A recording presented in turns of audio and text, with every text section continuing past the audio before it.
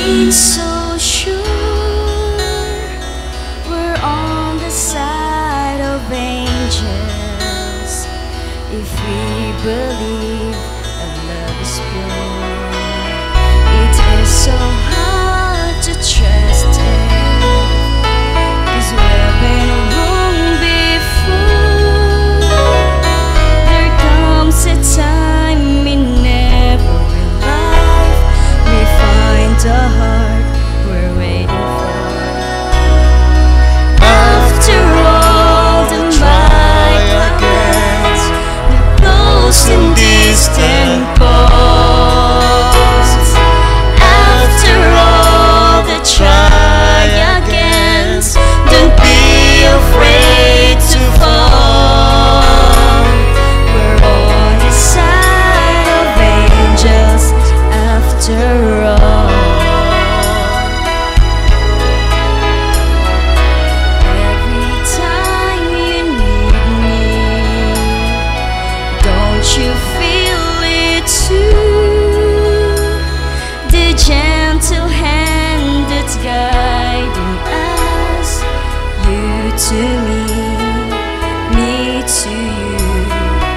After all the Might happens to close and distant cause, After all the try against, don't be afraid to fall.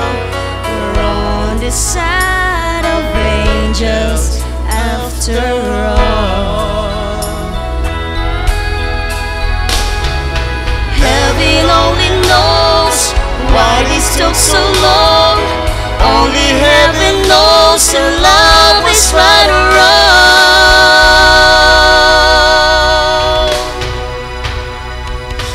After all the might have been close and distant cause, after all the try against, don't be afraid to fall.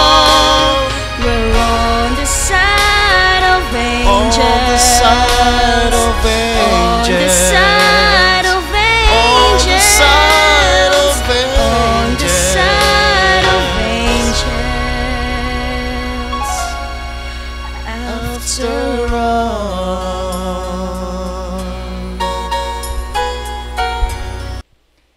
Dalaygon og mahimayaw na mga Dios, amahan nga naskatasan sa mga langit. Dako ang among pagpasalamat kanimo Ginoo sa gahom sa kamatuoran, grasya ug paglaom nga imong gihatag kanamo. Amahan nga langit nun pasayloa kami sa imong mga sala. Aron kami mahimong takos nga magalagad diha kanimo, magadayeg ug magambahan.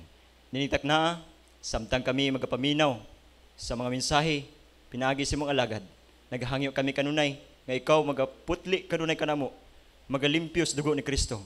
Aron kami mahimong takos diha kanimo. Aron kami mahimong takos nga magadawat sa imong pulong ug magakinabuhi nini. Naghangyo usab kami kanimo Ginoo sa panalangin, grasya ug paglaom, gugmag kamatuoran, bugkosa kami niini. Aron kami magapadayon sa pagsuportar sa buhat. Ninigtak na among ginasalig ug ginalauman tungod lamang sa ngalan ni Jesus nga personal magluwas. Amen. Mga pinanggana kong mahigala sa kanginan, malipayon nga pagpakiguban usab kaninyo karon ning laing yugto no sab ning atong tulumanong tingog sa paglaom special edition nga magatagi kini sa pulong sa Dios nga nahanay kini pinagi sa usa ka Sabbath School quarterly lesson nga na-plaster kini pinagi sa Sabbath School Department of the General Conference of the Seventh-day Adventist Church. Mga pinangga kong kaigsunan lesson number 6, Victory in the Wilderness. Higalag mga pinangga kong mga kaigsunan sa di patang parensonan, gusto na ko ipibalo kaninyo nga karong adlawng igpapahulay kauban ko ninyo dinhi sa LCMBN studio dinhi mismo sa tuang studio karon nga dinhi himuon ang Sabbath Fellowship. Kauban nato ang tanang mga kaigsunan, mga kapamilya sa LCM. O ang tanang nato mga higalag kaigsunan. Dinhi sa Banson's Residence ning Dakbayan sa Digos. Okay, balik ta mga pinangga ko mga kaigsunan, Victory in the Wilderness. Actually, I would like to tell you the author here is comparing two wilderness areas.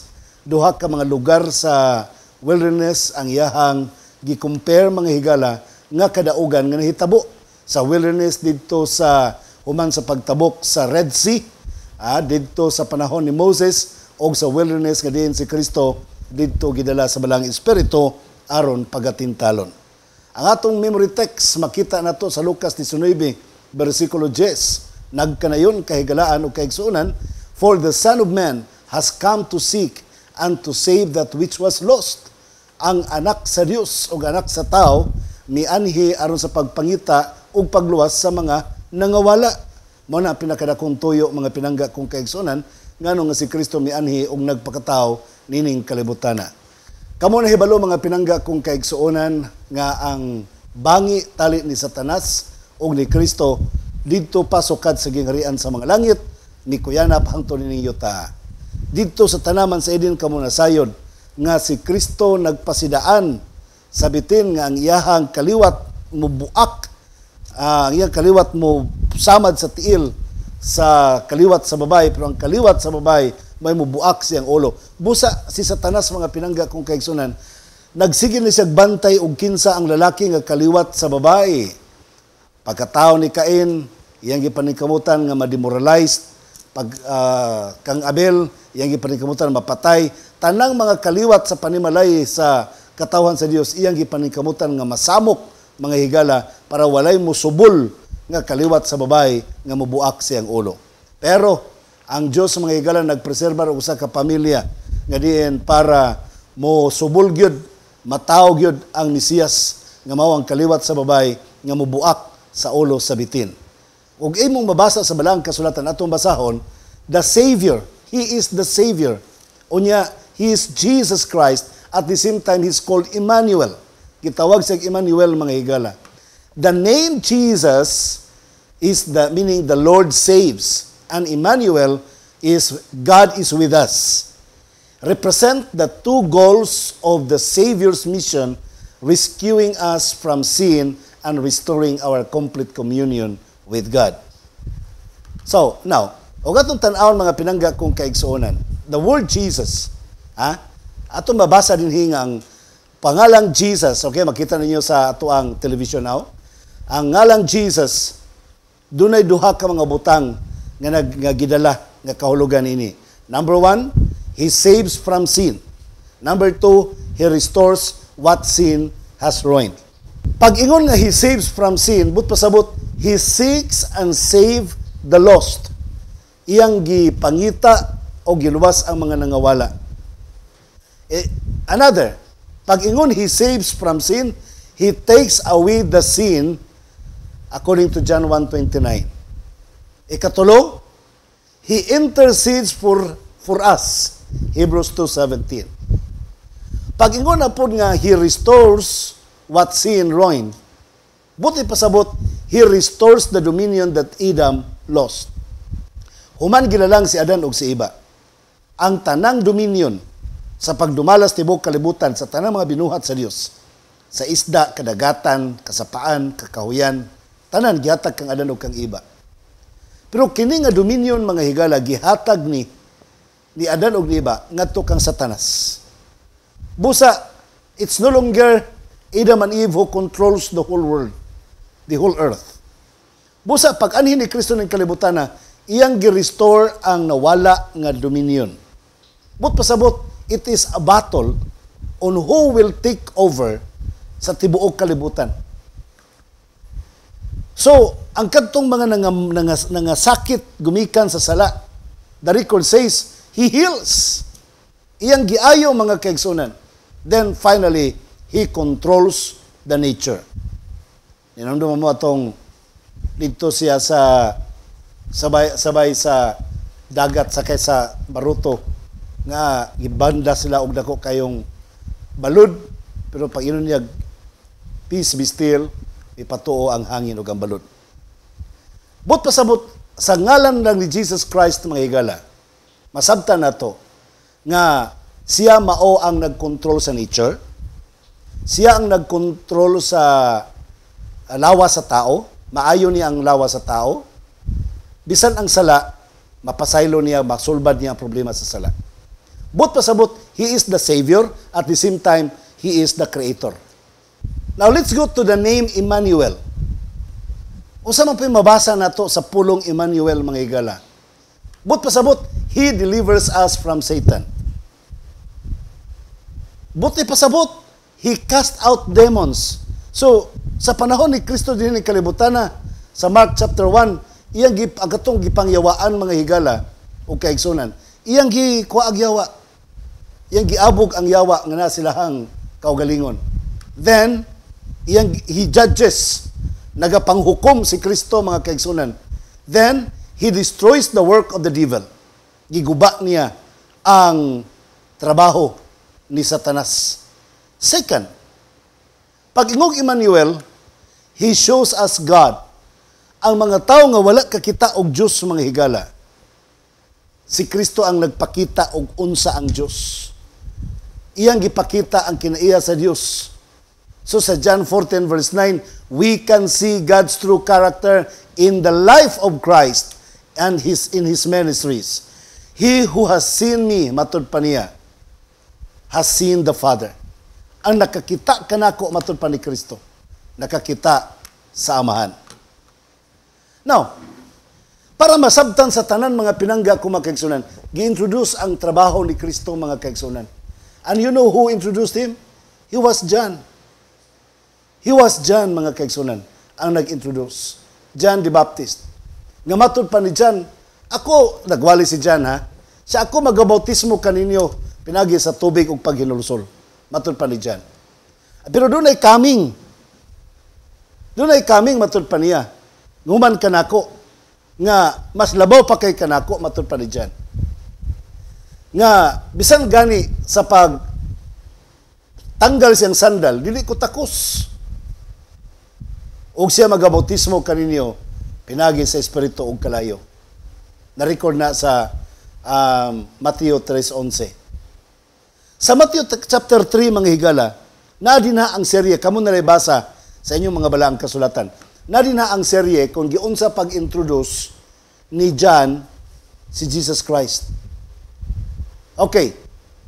Una, iyang gialarma ang mga tao that judgment is coming. The wrath of God is coming.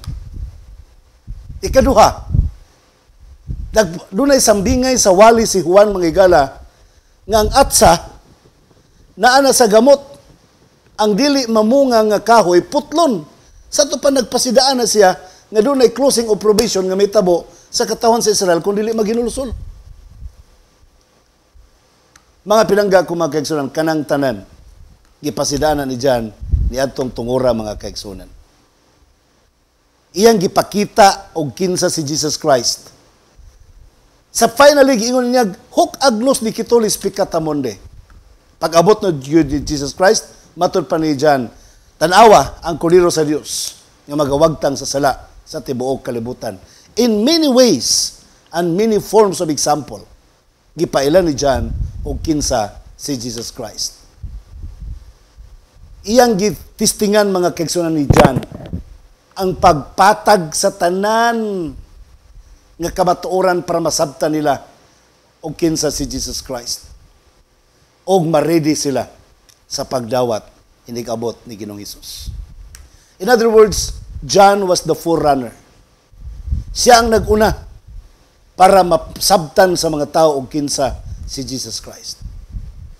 Mga kaigsunan, sa maghapon sa atong panahon karon, si Kristo nagpaabot og kinsa kanimo karon, kinsa kanako kanatong tanan karon, nga maoy manguna sa pag-introduce kan Jesus Christ para kung ma-encounter na nila si Jesus Christ, makailan na sila og andam na silang mudawat kan Jesus Christ.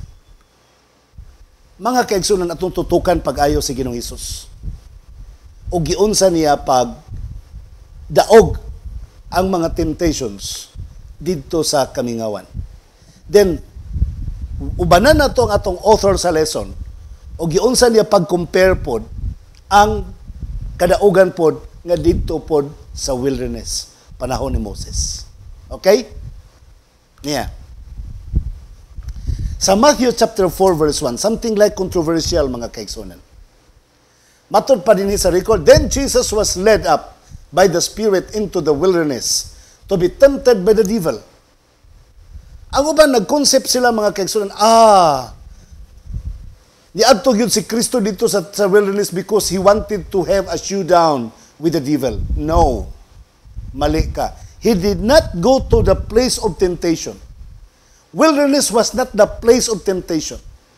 But He only wanted to go there because Jesus Christ wanted to have meditated His life in preparation for the bloody travel that He was going to meet for Himself to be the sacrifice on the cross of Calvary. Pinaagi na iyang gipamalandong pag-ayo dito sa kamingawan. 40 days, 40 nights, nagpuasa si Jesus Christ, mga kaigsunan. Gipakita ni Ginoong Hesus, mga kaigsunan, og unsaon pagdaog ang mga kabalaka, mga kaguol, o ang pagpangandam sa malabot nga dakong trabahoon. Wala siya ni kaon, but pasabot, He wanted to show a total surrender to the Father. Gusto niya total surrender nga to sa Amahan, mga kaigsunan. Si Satanas pod, ang gihimo,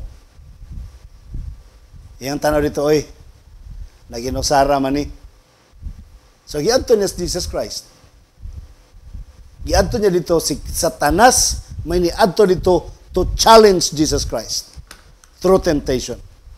That's why si Sister White, sa The Desire of Ages, chapter 11, page 114, matod pa ni Sister White, when Jesus was led into the wilderness to be tempted, He was led by the Spirit of God. He did not invite temptation. He went to the wilderness to be alone, to contemplate His mission and work by fasting and prayer. He was to brace Himself for the blood-stained path He must travel. But Satan knew that the Savior had gone into the wilderness and he thought this is the best time to approach Him. Unahuna ni Satanas, kani gwapo na nindoolon. Kaya nga no, doon na siya pagpanglantaw na malandong siyang umalabot na kamatayon sa cross. O niya, wapag yun mukaon. So this is the time nga matintal na ko si Jesus Christ. Walang siya kabalo, mga higala, nga the weakest, when we are in the weakest point of our life, that's the time that we need to go and surrender to God. And the moment we surrender to God, no matter what temptation shall come upon us, no matter what trial shall arise against us, we can still stand because God shall be with us. Kabalo ka, mga pinangga ko, mga kaigsunan, mura siyang tao ba nga nakikatubang kan Jesus Christ nga naluoy kunuhay nga gusto ni Satanas nga mupakitag simpatya, ay kaluoy ni mo gigutom di ay ka, luoyan ni mo ay gigutoman ka. At the same time, unahuna ni Satanas, dito sa langit, pildi ko nimo. Kay Diyos ka, manulunda lang ko. Karon diri sa kalibutan, kay nagpakatao man ka. Tistingan ta ka kung mugamit magkasi mong pagka-Diyos. Moton, ingon dayon si Satanas sa Mateo 4, versikulo 1. Now when the tempter came to him, he said, if you are the Son of God, command these stones to become bread. Kunwari, naluoy siya, ni simpatiya siya, mga kaigsunan. Do you want solution sa imong kagutom? Okay. Kung anak ka sa Diyos, imuang bato ang tinapay. Pastilan, mga kaigsunan. Grabe. Imong masabtan, mga kaigsunan, iyag yung gi-double check. Mugamit ba kasi imong pagka-Diyos or dili? Ang uban mingon nga, Jesus Kristong gitintal kay Diyos man siya. Problema to, mga kaigsunan. Problema kay tanan. Nga naman, kabalo ba siya muhimog bato ngadto sa tinapay? Kabalo. Ang bato himong tinapay, kabalo siya. Muna nga, kaya niya itong himuon, mga kaigsunan. And what's wrong? What's wrong kung buhaton ni Kristong tinapay ang bato? The wrong there was, nituo siya ni Satanas. May follow siya kang Satanas. Ako tintalon ko nga ang bato himong tinapay, I don't care. Kaya di ko kabalo. Wala ko'y power, ana. Pero si Kristo nga doon ay power, ana. Kaya na niya, mga kaigsunan. Gi-challenge ang iyang pagka-Diyos. Gi-challenge ang iyang kakayahan. Mga lalaki nga naminaw karon, kung sa'y nahitabo, wa mo kabalibad, kaya gihagit ang inyong pagkalalaki. Di ba? May ugbayot ang tintalon sa babae, way problema, kay bayot. Pero lalaki, mga kaigsunan, problema, kay lalaki. Pero si Kristo, mga kaigsunan, bisan pagkaya niyang buhaton ang bato ngadto sa tinapay, pero wa gyud siya musumiter sa temptation. Kay klaro kaayo ang Roma 6:15, di bisan kinsa ka ngadto kang kinsa ka misumiter sa pagsugot sa sugo didto ka nahimong ulipon. Si Adan og si Iba ulipon sa Dios. Pero sa dihang misugot siya sa mandar ni Satanas, nahimo siyang ulipon ni Satanas. Kung simbakulang ni sugot pa si Kristo ni atong panahona, mahimo gyud siyang ulipon ni Satanas. Pildi defeated ang plano sa kaluwasan sa tao, mga kaigsunan. Kabalo ka ato mapamalandong, mga kaigsunan, nga ang tubag ni Jesus Christ sama sa tubag dito sa wilderness. Og imo iparalel, mga kaigsunan, na hitabo, ang mga tao human mitabok sa dagat nga mapula. 40 years in the desert. Ang mga tao gabagulbol nga gigutom, mga kaigsunan. Gigutom ang mga tao. Grabe. Ang problema, mga kaigsunan, sa dihang gi-comfort sila ni Moses. Sa Deuteronomy chapter 8 verses 2 and 3, kamo nalay basa ana, mga kaigsunan.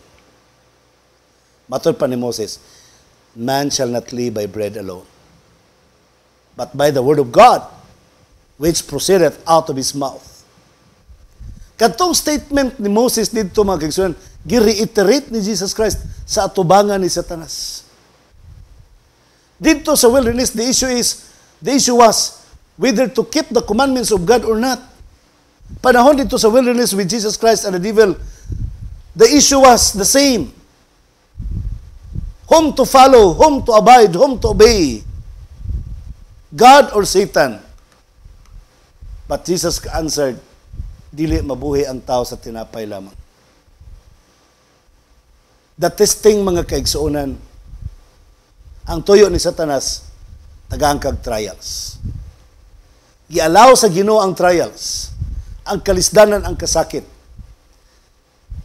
Sama nga to sa mga tao sa wilderness, ng mga Israelinhon. Gitugyo sa Dios nga sila makahiagom og mga kasakit para ang mga kasakit mahimong testing sa ilang pagtuo.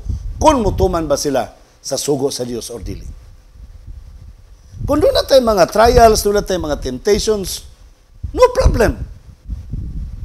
Ayaw mo kaguol. Ikalipay na to, mga kaigsuunan. Managiingon ni Santiago nga ikalipay na to mga pagsulay. Kaya nga naman, kana nga mga pagsulay will test our faith. Maunay mo testing sa atong pagtuo. Ang mga tao dito panahon na sa wilderness, gigutom.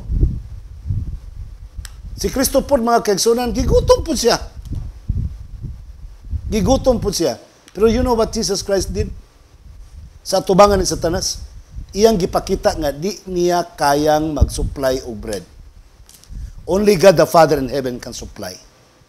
In other words, total human being yun ang iyang gigamit, mga kaigsunan, sa pagpakig-away ni Satanas. Are you a total human being? 100% tao ka ba? Yes. Ayaw paghimog rason nga di nimo kaya ang pagsulay tungod kay tao ka lang. Si Jesus Christ nagpakatao, wa mo gamit sa pagka-Diyos. Nakaya niya ang pagatubang sa mga pagsulay. Now, sa paisunod na hitabo, iyang gi-invite si Jesus Christ nga musaka kauban niya dito sa pinnacle of the temple. Pinnacle meaning pinakatumoy nga bahin sa templo, mga kaigsunan.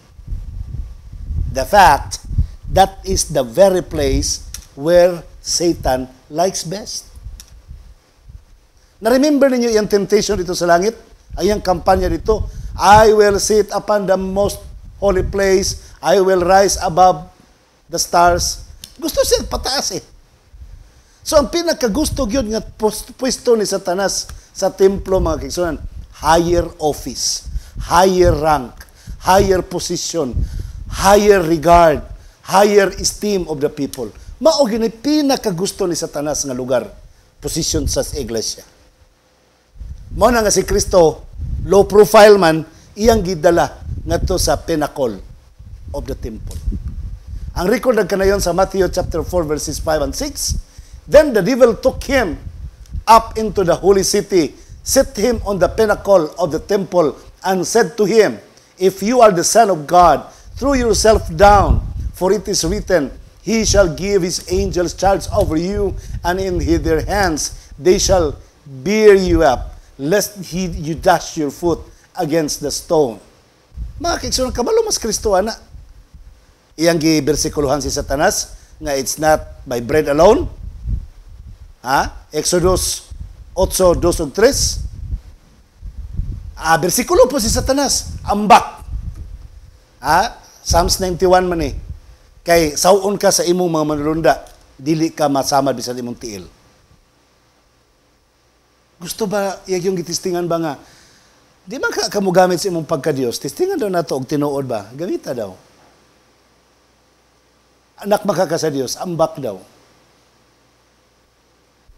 Dito mga kaigsunan, the record says, Jesus was challenged to prove that he was the Son of God and to show if he trusted the divine but distorted promises.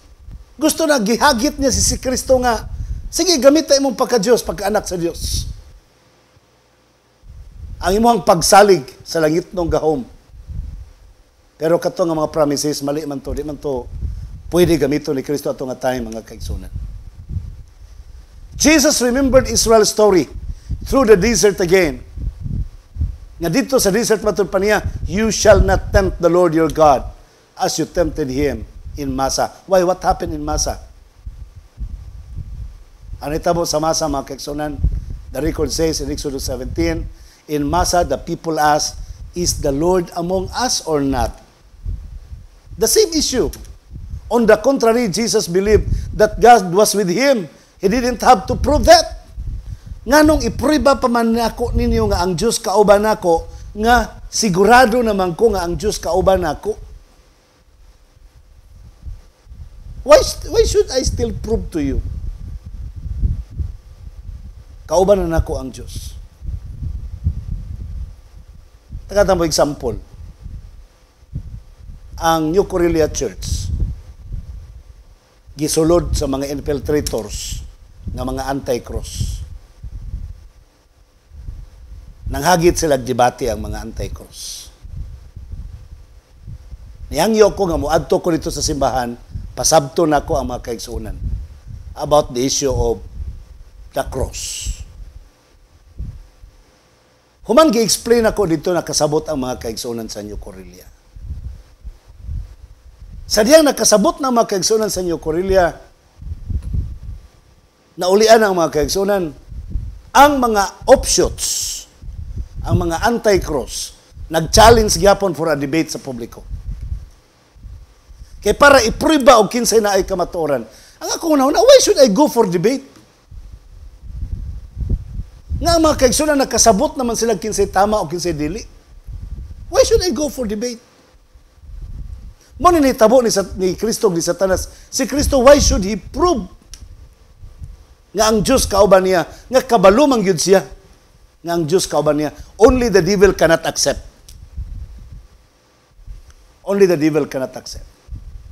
Bisan pag mutumbling pas Jesus Christ, the devil will only laugh and no more chance for him to be reconverted. Di na mabago si Satanas, mga kaigsunan. And what's the use? Unsa pa may pulos. Now,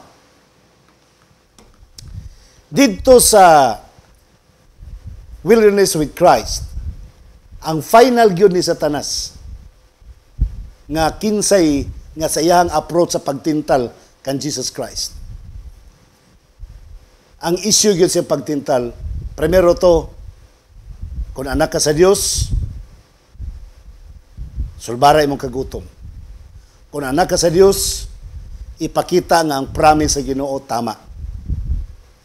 Karon mga kaigsunan, ang final gyud niya nga temptation, ang issue og kinsay angay pagasimbahon. Ayaw mo kalimot nga ang gusto ni Satanas, gusto niya nga siya simbahon eh. Gusto niya nga siya ang pauampuan, ang mga tao muyukbo kaniya, og labaw sa tanan, gusto pa niya nga ang Diyos sa langit, in a form of man, nga si Jesus Christ, muyukbo sa iyang atubangan. And that was the greatest issue. And until now, that has been the issue, the conflict of the ages. That is the impending conflict until to the coming of Christ. Kinsa ang pagasimbahon, mga kaigsunan. Basahon na to sa 4 versikulo 10 sa Mateo. Then Jesus said to him, "Away with you, Satan, for it is written, you shall worship the Lord your God, and Him only you shall serve." Nga nung nakasulti si Kristo na, pahawa sa tanas. Kaya nasulat na sa Biblia, nga way laing pagasimbahon, ang Diyos lang sa langit. Maoray pagasimbahon. Kabalo kang nitabo dito sa langit, mga kaigsunan. Sama sa gipakita sa Dios ngadto kang Moses. God showed Moses the promised land from the top of the Mount Pisgah. Likewise, Satan showed Jesus the glory of this world's kingdom, and he hid all their misery. Ang kalainan lang, si Moses o si Kristo pareho. Gipakitaan sa tibuok kalibutan. Si Moses, gipakitaan siya sa Dios. Ang nagpakita kay Moses ang Diyos. Ang nagpakita ni Kristo si Satanas. Gipakita, gipalantaw sa Dios kang Moses ang Kanaan, ang yuta sa saad. This land shall be yours. Rich in milk and honey. Very rich field. So, gi-expose sa Ginoo ang kadato sa maong lugar, mga kaigsunan. Pero, si Satanas, nga nagpakita ni Kristo sa syudad o sa mga gingharian, ang iya lang kipakita ang splendor of the kingdom. Ang kabibo sa kingdom, iyang gitaguan ang mga pag-antos sa mga tao niana nga mga syudad. In other words, Satan would like to claim that he was in full control of this world as if he was God. He would give everything to Jesus in return for a little worship gesture. Iyang giangkon eh. Matod pa niya, ako may tag-iyan nining tanan. Bow down to me, and I will give back the world to you. Kabalo si Kristo nga magpakamatay sa kalibutan para mabawi niyang kalibutan. Kabalo po si Satanas, ana. In other words, gusto ni Satanas, in other words, Satan would like to say, you don't need to go to the cross and die. You don't need to suffer yourself and sacrifice your life. You don't need to do that. Very simple. Just bow down before me. Anyway, I own the whole world. And once you bow down before me, I will return the world to you. Simple. Gusto ni Satanas kanang sayon bitaw. Gusto ni Satanas ang easy way. Easy money, easy go. Easy get, easy go. Ang gusto sa Ginoo, Adan, sa imong naong magpatulo ka sa imong singot sa pagbugwal sa yuta o ikaw makakaon. Ang gusto ni Satanas, no need. Lingkod-lingkod lang ka, maghantak lang ka, magsugal lang ka, magatubang lang kag latere, magsabong lang kag manok, mag-compute lang kag masyaw lasto, mapusta lang kag sweepstakes, okay na. Ang uban, gibuang pagyod ng treasure. Kaya gusto sila hayahay. Shortcut. As what I have told you, og kinsa imong gituman, according to Paul, og kinsa imong gituman, mauna ang imong agalon. Adam and Eve worshipped the serpent at Eden. They gave her the loyalty that only the Creator deserved. But Jesus was faithful to God alone at the desert. Buti pa sa atong author, mga kaigsunan, nga samtang si Adan o si Iba, nibaliktad silang loyaltad ngadto kang Satanas. Pero si Kristo dito sa wilderness, wala gyud siya mo baliktad. Nagpabilin siyang loyal sa Dios Amahan. So, in 3 attempts sa wilderness, nakadaog yun si Kristo, mga kaigsunan. Si Adan ug si Iba, 1 attempt down. Si Kristo, mga kaigsunan, gitintal og kaon, gutom. 40 days, 40 nights, walay kaon. Si Adan ug si Iba, gitintal og kaon, busog, mga kaigsunan. Nakuha niyo yung point? Grabe. Kung gusto kag sincero nga kadaugan, anchor your faith to Jesus Christ. Iangkla ang imong pagtuo ngadto kan Jesus Christ. Kay siya lamang ang nakahimo sa kadaugan para kanimo og kanako. Abi ninyo, mga kaigsunan, sa Episo Kapitulo 6, versikulo 17, Jesus came to this world to restore the dominion usurped by Satan, destroy the works of evil, save the sinners, and reveal God to the universe. The weapon Jesus used to fight temptation is available for us too. The sword of the Spirit, the Word of God. Mga pinangga ko, mga kaigsunan, is very clear. Ang gigamit ni Kristo nga hinagiban aron makadaog sa mga temptation, sa mga trials, naapo na sa ato karon, mga kaigsunan. Unsa man sila? Espada sa Espiritu ug ang sa pulong sa Dios. Mao ni ang naa nga gigamit ni Kristo nga hinagiban. In other words, the Word of God is a channel of communication with the living God. He who feeds upon the Word will become fruitful in all good works. He will be the discoverer of rich mines of truth, which he must work to find the hidden treasure. When he is surrounded with temptations, the Holy Spirit will bring to his mind the very word with which to meet the temptation at the very moment when they are most needed, and he can use them effectually. We have also the weapon, the Word of God. If we are going to use the Word of God against the devil,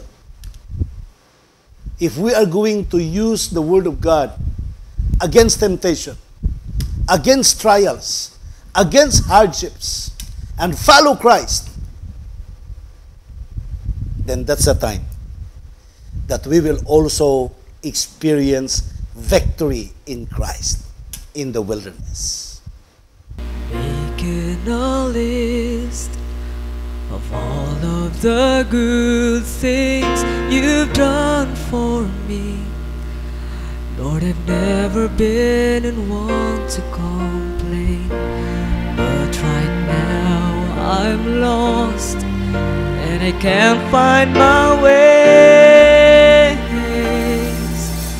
Things come apart and it's breaking my heart, but it helps to know your heart is breaking too. When I cry, you cry. When I hurt, you hurt. When I've lost someone, it takes a piece of you too. When I fall on my face, you fill me with grace. 'Cause nothing breaks your heart or tears you apart like when I cry.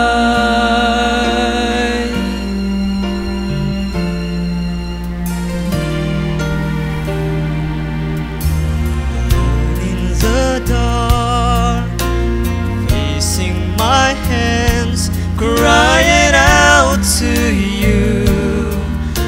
Lord, there's never been a time in my life. There's so much at stake, so much to lose, but I trust it to you, 'cause you'll bring me through. And it helps me to know that I'm not alone. I cry, you cry, and I hurt, you hurt. When I've lost someone, it takes a piece of you too. When I fall on my face, you fill me with grace. 'Cause nothing breaks your heart or tears you apart like when I cry.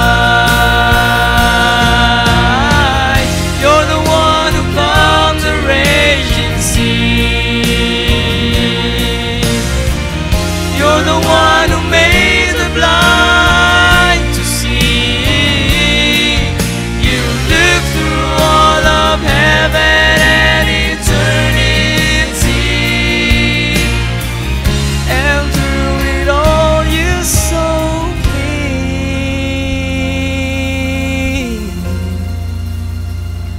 When I cry, you cry. When I hurt, you hurt. When I've lost someone, it takes a piece of you too. When I fall on my face, you fill me with grace.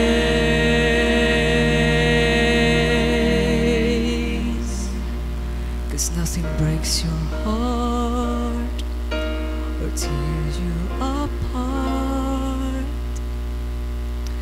like when I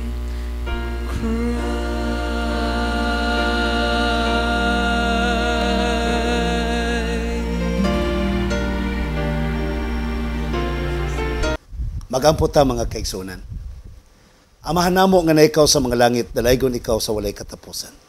Salamat sa imuhang modelo nga kinabuhi.